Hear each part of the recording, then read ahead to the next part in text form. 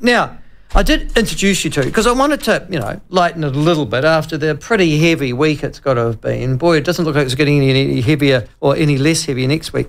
But one piece of sort of interesting news, and I put it on my Facebook, is that I'm a great believer, and I've only become one.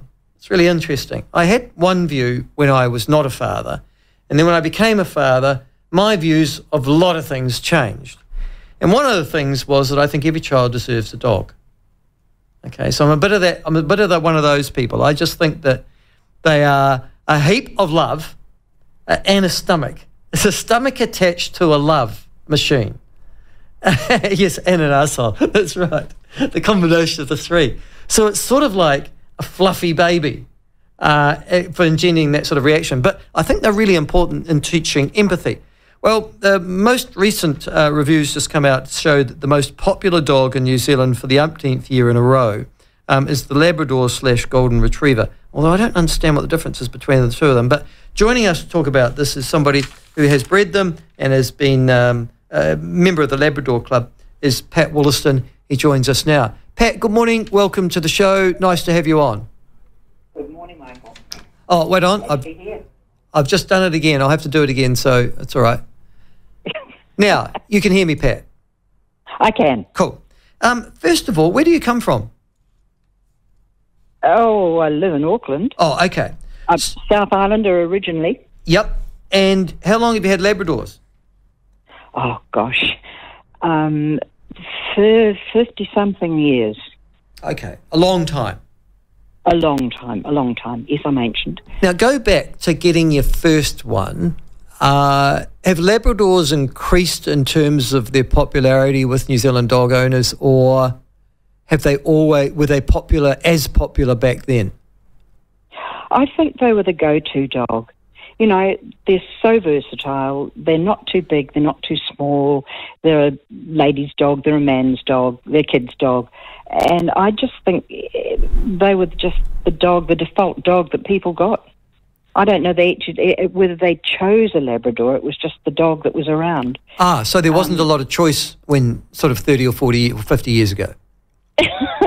No. Well, actually, I'm thinking... No, not really. No, I'm thinking back. I'm actually thinking back. I think you're right. Yeah. I'm remembering my childhood. There were terriers. There was people. There was the German Shepherd. Then there were... Yes, yeah. There was the Labrador, and there were little bulldogs with their funny little noses, which the old pensioners used to have. Well, yes, and there were fox terriers. Fox terriers, lots of terriers right. back in the day. Yeah. And people didn't have anything fenced, and they just all sort of roamed around, and Well, that was the other big difference. Go back 50 years to New Zealand, and everybody had a backyard. Yes. Today... And... Yeah, carry on. They don't have backyards. No. And also, very often, both parents work. Another thing. Yeah, that's another thing. Well, and that's what surprised me about the other thing that came out of the survey was that we now own more dogs per capita than we've ever done before. Why have dogs... and the argument was, well, the supposition was that COVID had made people appreciate dogs more because I guess they were lonely and they wanted something to have. Does that strike you as being right? No, I don't think so. I think people are more aware. I mean, we didn't have gyms. People didn't get themselves all into lycra and go out and exercise because they were digging in their gardens. They walked to school. There weren't the number of cars. And I think now people are more conscious of the fact that they actually have to get out, and a dog is a good reason to get out. Oh, I hadn't thought of that. So because I'd always assumed that we had now moved to a default position that every child deserves a dog. But have I got that wrong? Oh, no, I don't think you're wrong. I think parents do want their kids to have a dog. Not all parents do, but they do think that, my child should have a dog, which I think is a wee bit of a mistake unless the parent really wants a dog as well, because it's a big responsibility for a child. And kids say, oh, please, I want a puppy for Christmas, and that's fine too. But the parents do really need to be the person that's looking after the dog, unless it's a 15 or 16-year-old and they can look after it by themselves. But I do think that it's parents need to need to want to have a dog rather than just the child wanting a dog. But I just think people like getting out with their dogs now. We've got markets. People go and they take their dogs to the markets and everybody talks to you. You go down the road with the dog and people talk to you. Yeah, that's another thing. Yeah. By yourself and they think you could be a wee bit dodgy. Yes, it's funny you should say that, because I had a friend of mine who was single male in his early 40s, and he used to say to me that a Labrador was a chick magnet. And I must admit, I didn't quite get that, but I take your point. Argument was this dog was so friendly that people would stop and talk to him. Yes, and if you've got a dog, you must be a nice person. Isn't that interesting? Like the dog. No, I think you're right. No, I think you're spot on. I think there is that perception that if you own a nice dog, you must be a nice person. Yes, and I think if you own a nice dog, then you probably are a nice person. Yeah, I know what you mean. Certainly parts of you are. Yeah. So dogs reflect their upbringing. That would be your contention. If you've got a benign, laid-back dog, you've got a benign, laid-back owner. Yeah, and you go, Labradors are socially acceptable. They're out at the airport as drug dogs. People see them as guide dogs.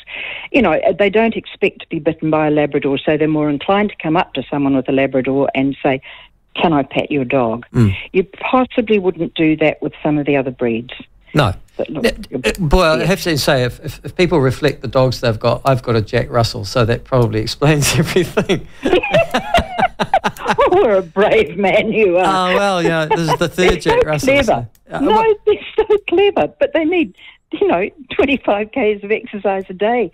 And then that was a nice warm-up. Yeah, no, they're, well, that's not just that. They've got a whole series of other personalities and idiosyncratic quirks. I think they're probably the only dog breed that I know that are bred, it's part of the breed that they've got ADHD.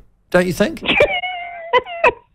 Yes, I think you're quite possibly right. I think, but they're such characters, though. You have to make your life for a Jack Russell, I think. Yeah, no, it's all right. But the other interesting thing, and the thing that I guess the Jack Russell, and because they're very popular in Central Otago, I don't think I've never seen as many Jack Russells. And that's the next question I was going to ask you.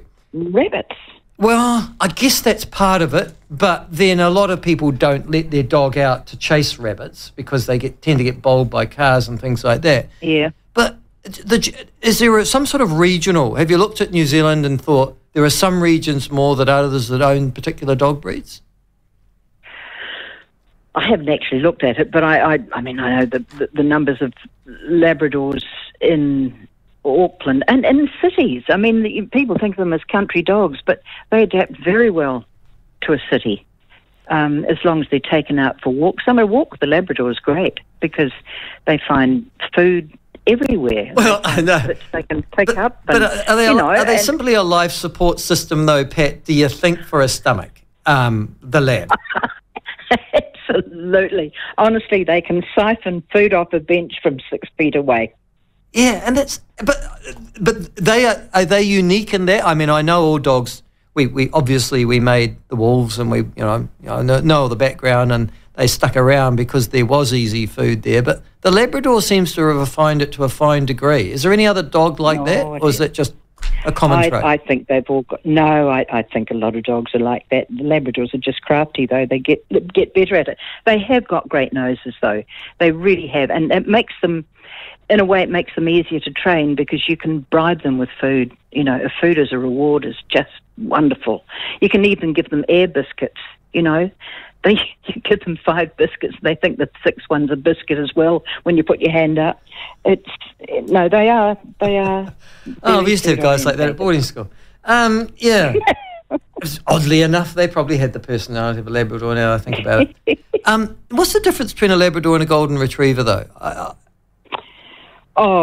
They're bred to do the same job. They're bred to retrieve, to mark a bird when it falls and retrieve and bring it back. So they're much the same size. Golden Retriever's got a longer coat. I think Labrador's a bit punchier. They're tougher. Golden Retriever people will be ready to lynch me for that, but yes, they're a wee bit wee bit tougher than golden retrievers. Golden retrievers are very mellow, lovely dogs. They're gorgeous. But they're bred to do the same job, which is to work with somebody. They have to be able to work off lead, and so they react to people. They come back to people. They pick up the game and instinctively bring it back. A little puppy, 5 or 6 weeks old in the nest, will pick things up and bring them to you. They just do that. And the golden retrievers do the same thing. Same size, similar temperament, probably not quite as foodie as a Labrador, and a little bit softer.